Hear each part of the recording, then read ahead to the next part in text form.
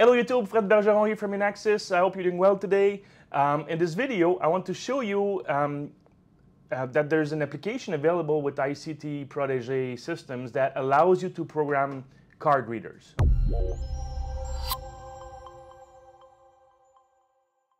In the past, we were selling programming cards where you would badge once and then badge, let's say, 5 times to get to menu 5 and then twice to change option number 2, for instance. But this was, I guess, a bit more complicated. Now that the readers have Bluetooth on most of the products that we sell, we have Bluetooth enabled, so we can now use our phone to push configuration settings to the card reader, okay? Also, if you, best example ever, if you want to switch from RS-45 to Wigan because you found out that the cabling on site only supports Wigan type of communication, you can easily change those settings, with the app on your phone. Okay, there's a few requirements. I will explain this soon so that you can actually have access to this app, but it's free to use. We just need to have you added to the system and have a profile created for you, and then you can use your phone to program card readers. And it's very, very useful. You can do things like changing the lock LED colors, so when the door is locked, it's going to be red instead of blue, and things like that. If you want to turn the LEDs off, we did this on a few projects or our grow-up facilities where inside the growing rooms, you cannot have any kind of LED, being turned on. So in other words, we basically turn off the backlit, turn off the LED, and it's going to turn green only when you badge the card, all right? So otherwise, the reader is kind of hidden in the dark, okay? So let's start with opening up the app, and then I will show you how you can get access to this app and then how it works. Okay, I'm going to give you 2 examples. One, we will turn this blue LED to red, and the second example, we'll do a default reset to put it back to normal as it is right now. Okay, so let's open the app and have a look. I opened the ICT Protege Config App, so you can find it on the Google Store or the Apple Store. So if I go from the beginning, all right, so the way it works is for you to be able to actually use the app, connect to a reader and push some configuration changes, you need to have a config mobile credential. So this is separate to the actual mobile credentials that you can use to unlock doors, with the other ICT app, which is the Protege mobile app. We're going to review this in a separate video, but for now, we're basically focusing on the configuration app for installers, all right?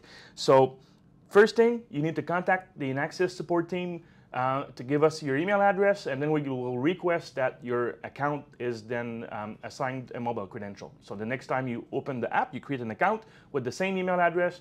Then under the mobile credential page, you'll see, as it is now, you'll see that you have a credential that is good for configuration. The Bluetooth proximity, I usually leave it to far so you can connect to multiple readers one after the other.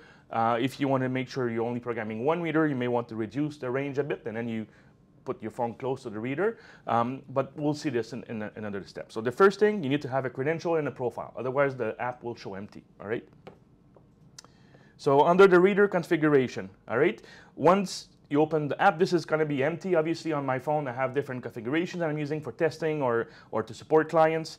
So let's say we want to change this, all right? So what you need to do, you need to basically add a TLV at the top, okay? Let's call it red test, all right? From the add TLV list, I'm going to select the LED color setting, okay? Now, there is a list of index. I suggest that you find the PRT MOBIF, basically the Protege Config App mobile manual on the ICT.co website. And basically, this is going to show all the different values you can change. In this example, I want to change the blue to red, so the index is 11. Okay, so the color index, I'm going to use 11, which basically is when the door is locked and closed. Okay, then I'm going to go to red. And let's say this is what I want here, so let's save this, okay? You can also actually make a list of different TLVs in the same reader configuration. So let's say if you want to change the lock, you want to change, let's say the output format for the pin and maybe the Wigan format for cards, you can make a list of different TLVs in the same profile. So when you push it, it will do everything at once, all right? There's one requirement. you need to basically do this within the first 2 minutes after the reader is being powered up. So basically, nobody can, on a working site, can go around and mess with reader configuration. You need to have access to the control room where the reader expanders is installed. You basically power down the reader, power up, and then you have 2 minutes to push the new configuration to it. Okay, so let's do this. Now I want to just quickly power down the system. On a real site, you would only power down the reader, not the whole thing, obviously. Now the reader is back up and running. I'm gonna pick the test that we did earlier. Just tap on it. And then scan closes, because that's the only Bluetooth reader I have here. Okay, it's programmed. Now the reader will reboot.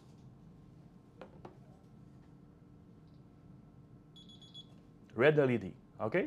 So that's basically how to change the LED color. Remember to look at the index, depending on if you want to change the color when it's locked or unlocked and other, conditions, all right?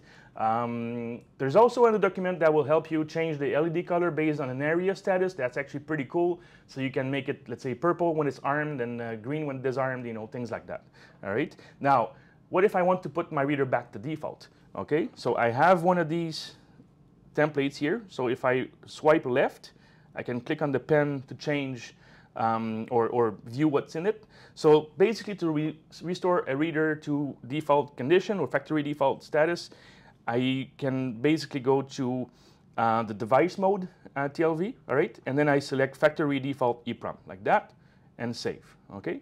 So maybe it's more than 2 minutes, so I need to do another power cycle like that. And now my reader is up, okay? I'm gonna go to the default, scan closest, and done.